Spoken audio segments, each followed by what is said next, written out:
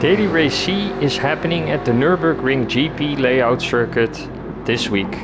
We're driving Group 4 cars and the race has a hard tire mandatory requirement and is actually quicker if you don't go for a pit stop. That race is all about fuel saving, but of course the time trial isn't, and in the time trial you can also use the medium tire, which is obviously the quicker tire of the two. And for this video I'm taking a little bit of a different approach. I'm gonna review my own qualifying lap to point out braking points, turn-in points and suggested gears, and also give a few tips here and there to make you or at least try to give you the best opportunity to set a good lap time yourself. And obviously I'm not the quickest driver out there, but I still think I can give good reference points when it comes to setting your own good lap time. So let's just dive straight into my own lap. Firstly, I'm gonna put on all the details, rewind it back to the start of the lap and use my in-game camera, which is the rooftop camera view. The first tip I want to give you is take a wide entry at the start of the lap. The final corner you want to take a really wide entry, because that way you can rotate the car, point the nose to the corner exit and carry all that speed onto this main straight. And that will obviously give you a little bit of extra edge when starting off the lap. So I'm starting off the lap. We're heading down to turn 1 and the braking point is just before the 100 board. And you want to downshift in a smooth way to not stop or force the car to stop too quickly, because that will lose you some time. Stay close to this curb and let the car rotate outwards. Again, for this corner you want to stay close to the curb and take a really wide entry into this corner, and that way you will also carry extra speed onto this little straight. Braking at the section where the track splits off into the short circuit. Again, for this corner, rotation is the key element here. You want to rotate and point the nose towards the straight, because you want to carry more speed. Braking at the start of the gray tarmac on the left, or the little gray curb. Smooth on the power. If you get a good exit at the last corner, you carry all that speed into this section. Starting at or braking at the beginning of the tarmac before the 100 board. Wide angle into this corner, because then again you can carry all that speed into this back straight. Going into the final section, we're gonna brake at the 100 board and try to hit this pole in the chicane dead on.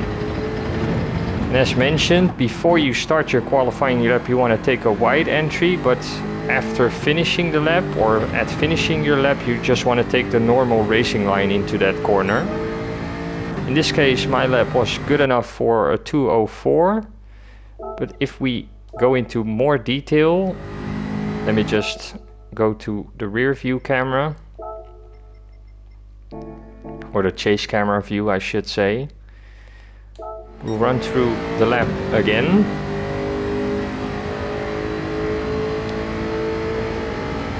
As mentioned, you want to start braking just before the 100 board or at the end of the tarmac on the left. So it's at this point where you want to start braking.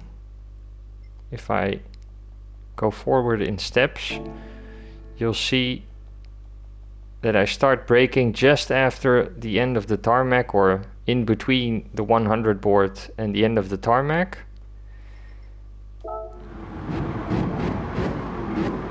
You want to stay close to the curb, but not too close, because if you take a really tight radius into this first corner,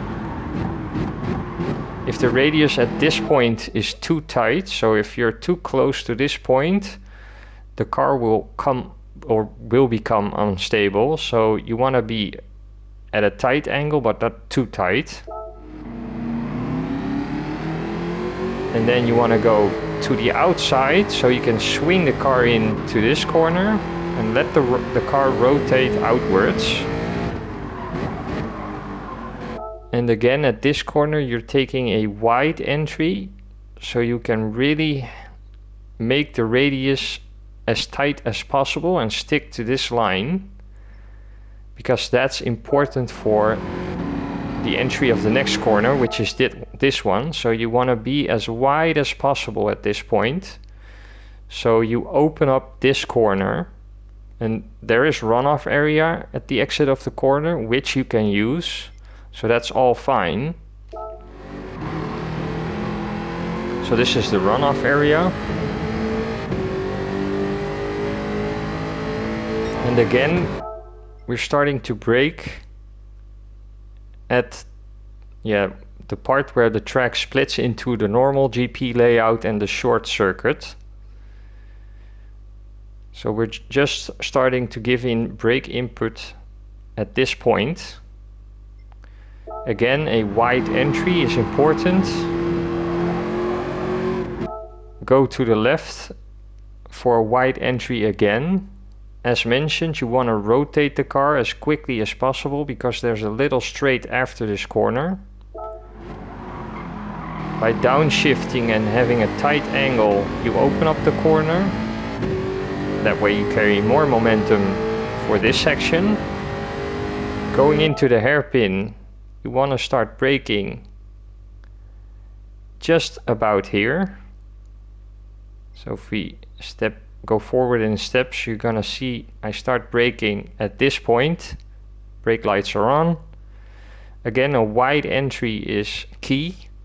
So we're going into the hairpin in a wide way and tightening up the radius at the apex, because in this way you'll rotate the car in such a manner that you carry more speed at corner exit. Probably my line was suboptimal, because you hear the throttle input is like going into not in a continuous way, but I still managed to keep some momentum going. And that's important, because the following section is all full power. As you can see, I'm not lifting, so it's all full power. And then we start braking at the end of the tarmac again, or I should say at the beginning. You can probably build it up towards the end of the tarmac, but I wasn't confident enough to do so, so I started braking at the beginning of this tarmac, but you can probably build it up more. It's probably sounding a bit repetitive, but again, you want to take a wide angle so you can hit this apex dead on. Rotation is the key element for a lap around the Nurburgring. That's also the case for this corner, because if you point your nose towards the corner exit and keep your eye and vision focused on this corner exit, that's just the way to maintain speed and carry momentum. And this can actually be the difference between having a really good lap or just an okay lap, because you can actually gain 3 or 4 tenths that way. As mentioned, you want to hit the chicane pole, the second part of the chicane, the pole dead on. And I'm just going back for a little bit, yes, to this part, because I want to point out the braking point. And that's, my personal reference is this steward's house, or these stewards on the left. If they go out of my screen, that's my indicator to start braking, as you'll start to see here. But yeah, you can try and find your own brake reference, but that's mine. And as mentioned before, you want to have a tight angle, or the normal racing line I should say, for the final corner. So turn into the apex and let the car roll towards the exit of the corner. And as mentioned before, I'm not the quickest driver out there, but I think this lap review is probably valuable for you to get in good lap time. And let me know in the comments down below if you want to see more of these lap reviews. And yeah, that's it for now. And I want to wish you good luck setting in those good lap times this week at the Nurburgring GP. And I'll catch you in the next video. Bye!